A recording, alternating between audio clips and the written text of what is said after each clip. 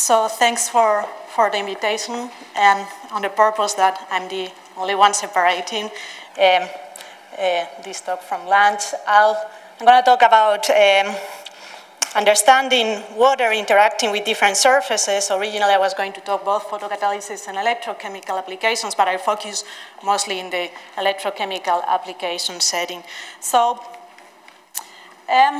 in terms of what we are interested on is really being able to simulate using first principles an electrochemical cell, and that we are still very far away from doing it for many reasons, starting from the fact that we need to do similar to in thermal transport, long simulations, ab initio molecular dynamic simulations, and large systems. But there are other problems that separate us from getting there, and they are related to the understanding of the systems that are part of this electrochemical cell. And in particular, the key element is liquid water, which is always part of these cells, and the simulation of the metal interacting with liquid water. So ideally, what we want to know is the correspondence between the macroscopic voltage that we apply to an electrochemical cell and what is the actual interfacial charge that occurs at the surface of the metal interacting with water, or with an electrolyte, which is liquid water containing different ions. And beyond there, of course, is what is the actual structure of the electrochemical double layer that occurs at that interface, and how and applying a voltage to the system modifies such a structure. And so what we aim to simulate is some sort of interface with water and a solid. In this case is a metal, and we need to have a very accurate representation of the two systems. We need to bring them in contact. And the questions that we want to know to start with are what is the structure of the full structure of all the molecules, so the liquid itself at the interface, whether it occurs or not a charge transfer between the two systems, and whether that is modified applying a voltage. And so we are going to start from the most simple system that we can imagine, which is just one single water molecule at the surface of the metal. And in this case, this particular simulation is for palladium. And there have been many studies about what happens, what's the orientation and of that water at the surface of a metal, depending on what is the metal that we have. But the bottom line, what characterizes this interaction is the fact that, of course, what the metal is going to screen the charges of the water is going to create an image charge at the interface, and here I'm showing such image charge for a single water molecule. So in blue, what you will see is a depletion of electrons, so a locally positive region, and in red is an accumulation of electron, or a locally negative region. And so indeed, what happens with water adsorbs on such a metal is that you have something that is like a mirror, and water interacts with the metal by forming pseudo-hydrogen bonds. Indeed, you will have a hydrogen bond of the oxygen with the local charge underneath, and of course it's sort of pseudo in that there's no real hydrogen in here, but the depletion of electrons represents the local charge of a hydrogen, and exactly the same on the other side.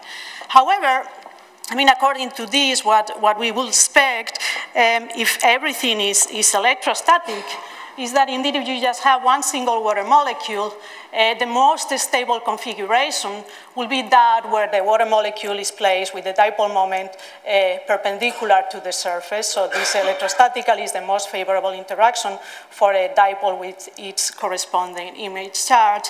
And what you're seeing here indeed is if we just have a classical description, just point charges describing the water molecule, point charges, positive at the hydrogen and negative at the oxygen, interacting with a perfect metal that creates the corresponding image charges.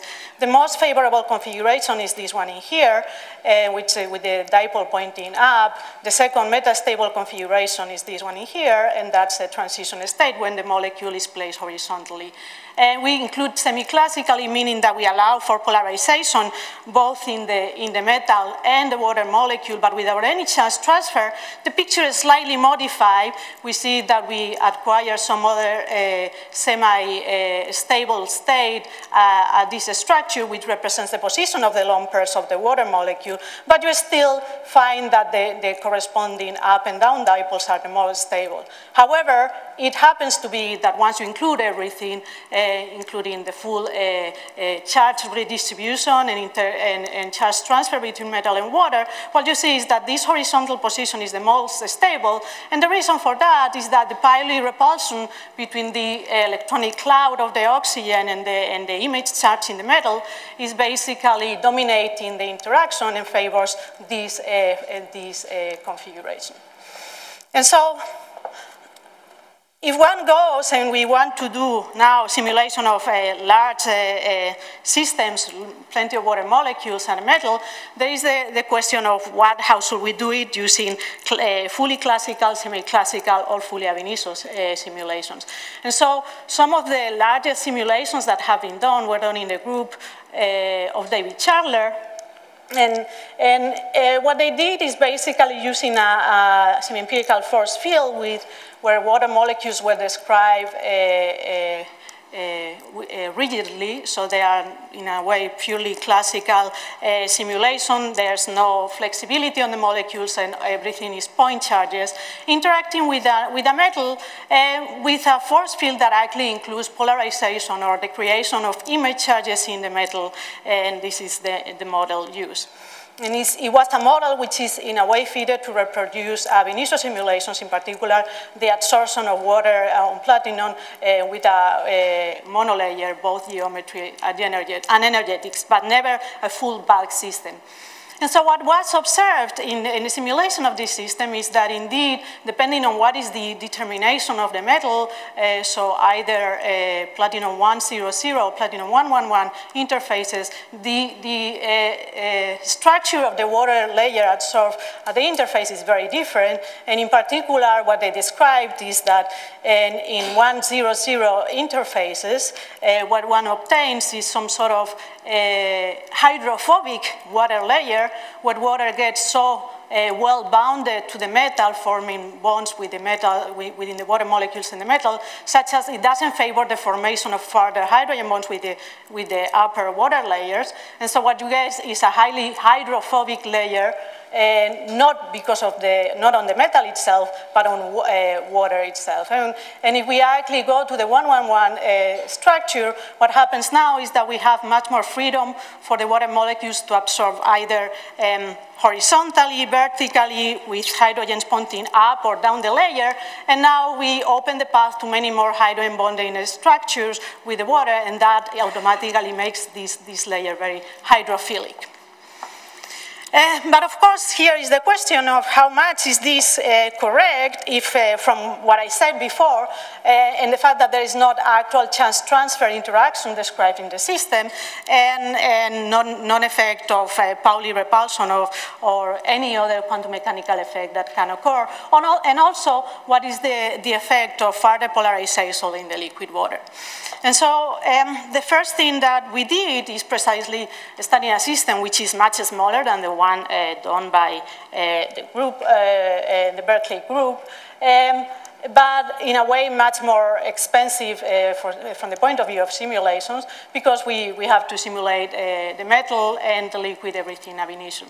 And so there's, I mean, this is the summary of a lot of work, and of course a lot of these simulations will depend on what is the initial structure that you have for the water. So first of all, we start doing equilibrations using classical force fields, and then once we've done different equilibrations, we switch to quantum mechanics. mechanics, and within quantum mechanics we also have the question of how to describe the liquid water, which is, we all know, one of the systems that is most difficult to describe at the standard, with the standard DFT approaches. And so I'm gonna present which are the results, and hopefully that will give us an idea of why these systems are complex, and in part also associated to the fact that liquid water itself is close to a somehow a critical behavior which gives rises to structures which largely depend on what are the conditions that occur on the interface between the water and the metal. So if we look at the results of these simulations and we look at what is the ordering of the first layer interacting with the metal, what we see is that we actually can have two different types of orders. One which we call highly ordered, where you, so here basically in red is the density of oxygens, and in blue is the density of the hydrogens. And this double peak is characteristic of this sort of double layer. And you see these two peaks which corresponds to hydrogens which are pointing towards the metal or pointing outside of the metal. And then you can also have structures where indeed you have a much more favorable configuration for molecules with most of the hydrogens pointing towards the metal. And so that probably in itself says little about what's going on, but it's easier if we go now and look also what happens in the plane. And so this structure with the up and down type of positions is a really very ordered structure. So this in here is the unit cell, and everything else is periodic boundary conditions. And what you see that occurs is that indeed water is absorbing, forming what is so-called a two-dimensional ice type of layer. And that structure is very stable, very ordered, and very what we call low density type, because indeed is relatively close to a very hydrophobic layer. If you go to the other side, where we had a favor of larger hydrogens towards the metal, what you see is that there's much more disorder, there's much more mobility in the two systems. And what I'm showing here in comparing is what happens whether you simulate using a standard GGA approach or when we use van der Waals interactions. And it seems like indeed the van der Waals interactions modify a lot the structure in the system. However, that is not really the case. What is occurring in this system, if we look at the full detail of the simulations, is that, so this was the sort of one type of layer, order layer, two-dimensional ice layer, and this is much more disordered, more high-density type. These are the results. We do just PV simulations, so without van der Waals and with van der Waals.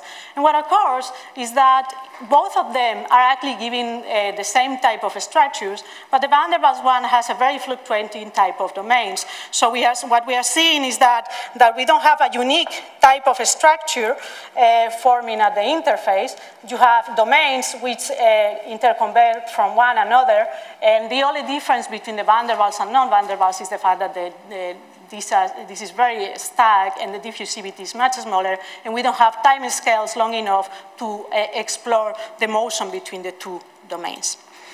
And so if we look at a different metal, so this occurs with palladium, if we look at gold, and in this case, the charge transfer between water and gold is much smaller than with palladium.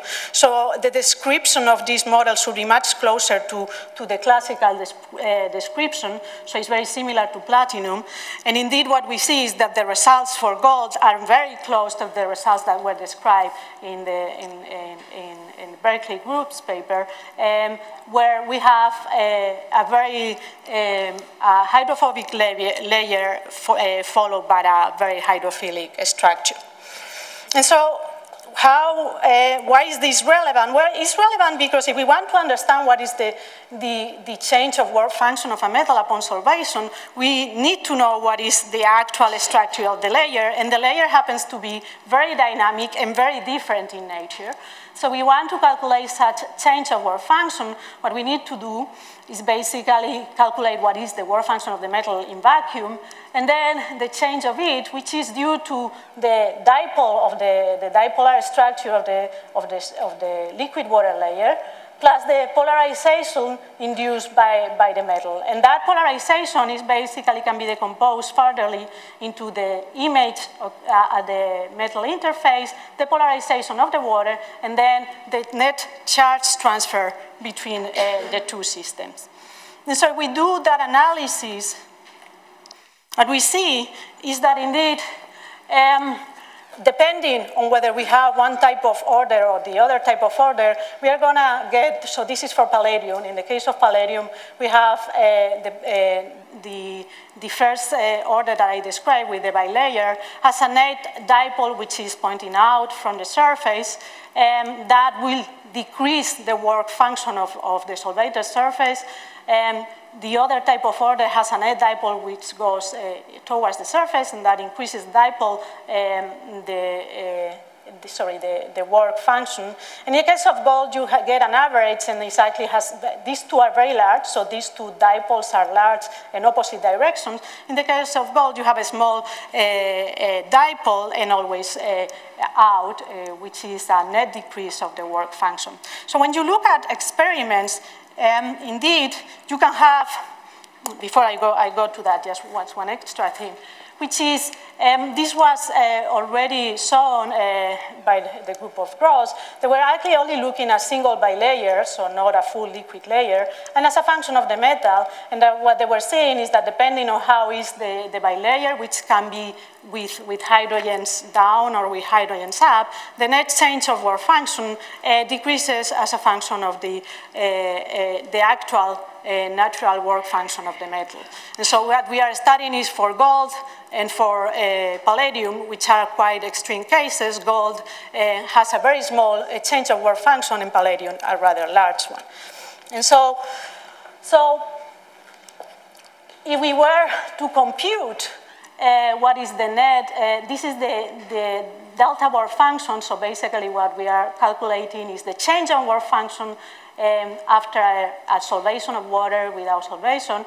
And so what we see is that, and this already includes averaging over the two structures, is that it's relatively large for palladium and relatively small for gold. There is a change of sign in gold whether we use PBE or van der Waals.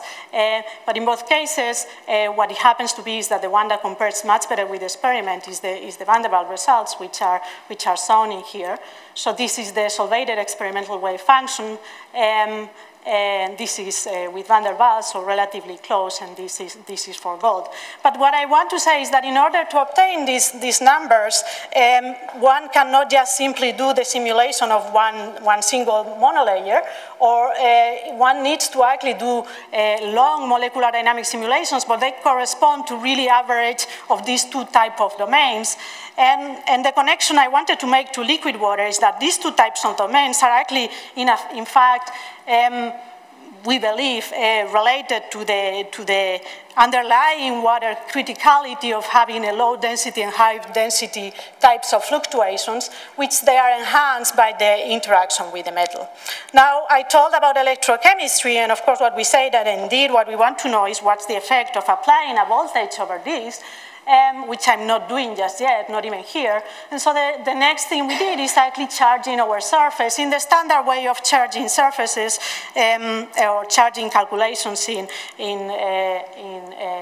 ab initio simulations, which is just adding a net charge to the system with a compensating underlying background, and then relate that to what will be the situation with an applied voltage. So doping with electrons or charging the surface with electrons will correspond to this is charging the surface, removing electrons, will correspond to a negative voltage, or charging with electrons to a positive voltage. And what we see is that indeed charging the surfaces, what it tends to do is to even enhance those two different types of structures. It makes an either more ordered layer for, in the case of positively charged, and in the case of negatively charged, it favors a much more disordered layer. Now, in reality, what we want to know is exactly what occurs if we have an applied voltage, which we cannot do. And so what we did is basically propose to couple the standard transport non-equilibrium Green's function formalism that is used to study electronic transport in systems and nanosystems. So I apply exactly the same formalism, but where our scattering region now is going to be the actual so-called electrochemical cell, which is metal plus water in between. And so we can actually now establish, apply a voltage, taking out of equilibrium the Fermi level of the two sides of our cell, and in the standard non-equilibrium transport formalism. So as we say, this arrangement is the same as what we encounter in electronic transport. We have a central scattering region coupled to electrons, and now these two are going to serve as our reservoir. And in principle, the voltages that we apply we can actually match now to experiment. And the other thing that we can do, so that's the description of our region. Of course, the scattering region does need to include quite a large section of the metal, because whatever charge transfer that occurs between the water and the metal needs to be accounted in the scattering region, whereas the electrons are supposed to be already in equilibrium and far away from the scattering and the interactions with the water. And so we can do this, and we can even now, as long as we ensure that we don't have, that's the actual system that we can simulate, we can do this, and we can also compute the forces within the scattering region, which are guaranteed to be correct as long as we have no actual electrical current circulating through the system, which in our case is correct because the band gap of the scattering region of liquid water is larger than 8 electron volts. And so we can have ionic currents, and that those are correctly defined, but as long as we ensure that we don't have electronic currents, we can really simulate this type of setting.